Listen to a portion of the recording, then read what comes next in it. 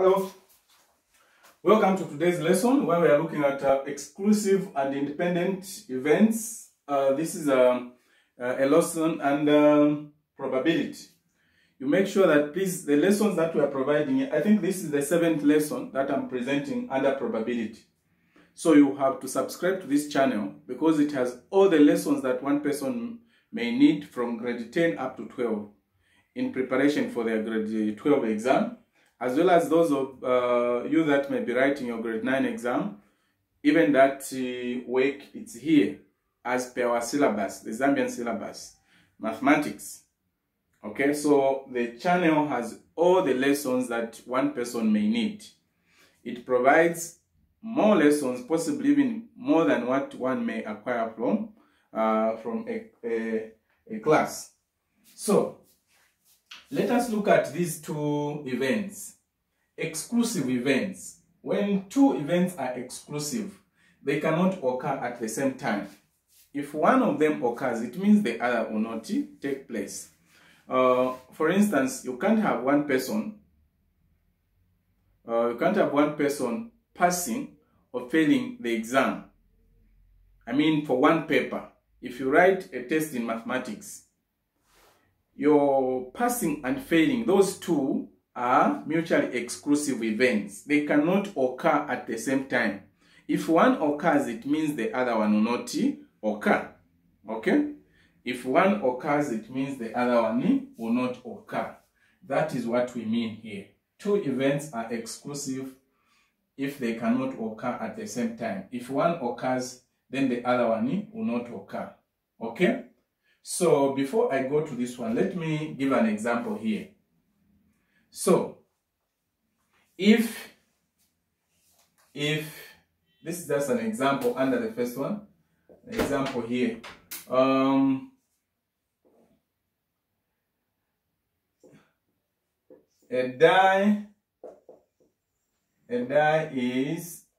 die is thrown. Okay? Find the probability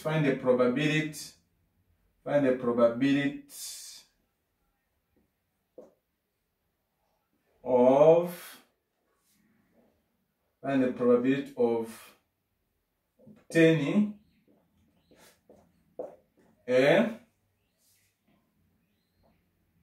a 6 or a prime number. A 6 or a prime number. Okay? A 6. Find the probability of obtaining a 6 or a prime number. So what will happen here? We are saying or. This is exclusive, gives us the or rule. The or rule. We are either going to have a 6 or a prime number. What is the probability that we are going to have to obtain one of these if we throw or toss a die? An ordinary die has got 6 sides. Okay? And we are saying those sides are 1, 2, 3, 4, 5, and 6. Okay? So, what is the probability of obtaining a 6 or a prime number? We are going either to have a 6. So what is the probability of obtaining a 6? A 6 from these options here, we only have what? 1, which is 1 over the total, which is the total possibilities that were outcomes, that were possible outcomes. There are 6, 1 up to 6, but a 6 that we expect to obtain here, it's just 1. Or it's a plus. Okay? That is what we are. We expect to get this or that, a prime number. So we are saying, how many prime numbers do we have? We have 1, 2, and 3. We have 3 prime numbers. So it will be 3 over 6. Are we together? So it is either we have this or that. So these are what we call mutually exclusive events. If one occurs, then the other will not take place. Okay. So then you ought to simplify this just. You're going to get 4 over 6, which you will simplify as 2 over 3. Okay, so mutually exclusive events are events that cannot occur at the same time. Mutually exclusive events, and then we are saying for mutually exclusive events, we are saying if this one occurs, then this one will not occur, and vice versa. And then if we have this case where we are saying A or B, this formula does apply, and that is what I have just done there. And you have to understand that. Then we come to independent events. When two events are independent, it means if the occurrence of one event is unaffected by the occurrence of the other. Okay? Let's take two people. If, for instance, if you have written two subjects. Okay? You have written two subjects. When you write your test in those two subjects, your failing in mathematics or your passing in mathematics is not going to influence your passing in RE. So whether this result of this subject does not influence or does not affect the result of the other subject, because we are talking about two independent events here. Okay? Two independent events. So that's what we are looking at. I hope you are getting the example. Okay? If two independent events, the occurrence of one does not affect, the other one is unaffected by the occurrence of the other. Just like I gave that example. Okay? Just like I gave that example here. Just like I gave that example. So we are looking at, I can give an example also under this part. Let me give an example under this part. The independent events.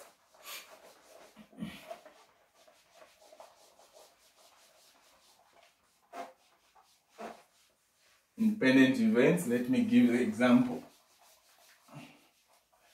So we are saying the occurrence of one does not influence, okay? Does not affect the occurrence of the other. Like I was saying, if the probability, the example could be, or let me just say, a coin and a die, are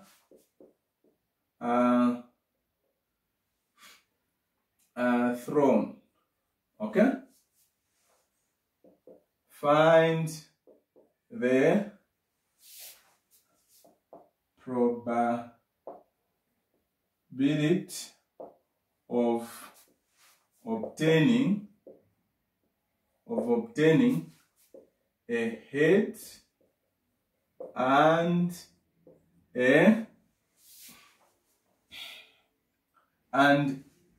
an even number. So we are saying we have a coin and a die. Then we throw them at once. Okay? Now, so you get to see now how independent. These are two events that the result on the coin will not affect the result on the die. Okay? So even when you look at this one, we are saying find the probability of obtaining a head, and there are two. So that is what we are saying. This is what the and rule. If these two events are independent, then we multiply their probabilities. So the probability of obtaining a head on a coin, you know that on a fair coin, we have two outcomes and they happen at 50-50. The probability of the head is 1/2. The probability of obtaining a tail is 1/2. So for the head is what? 1/2. Okay? The probability of obtaining the head, it's 1/2. Then the probability of obtaining an even number on a die. What is an even number? We are saying an even number is a number that is divisible by 2. So from 1, 2, 3, 4, 5, and 6, The numbers that are divisible by 2, they are 3. So we are saying for even number, we have 3 over 6. These are the even numbers. Okay? So what are we supposed to do now to get the answer? To get the answer here, now we are not going to add. These two events are what? They are independent events. They are independent events.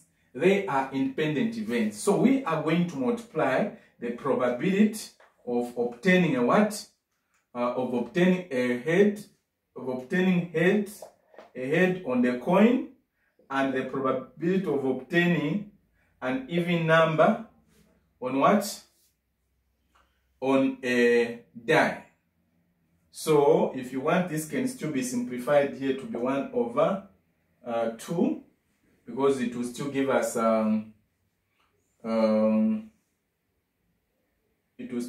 the same thing because this is going to give us 3 over 12, which will still be 1 over 4. Even if we multiplied 1 by 2, multiply 1 by 2, we're still going to get the same. So these two independent events, as the word implies, they are independent from each other. They're happening on the result on the coin will not affect the result of the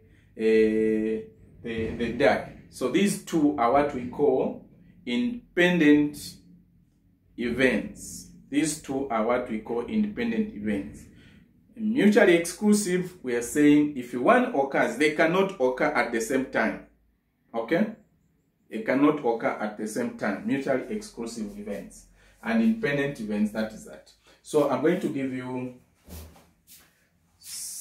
a simple exercise that you can as well do.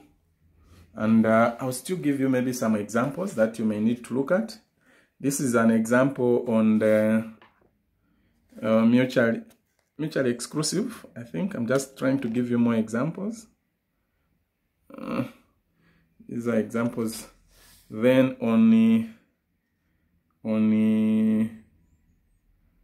okay, this continues on the other side. You are also going to see how this continues here.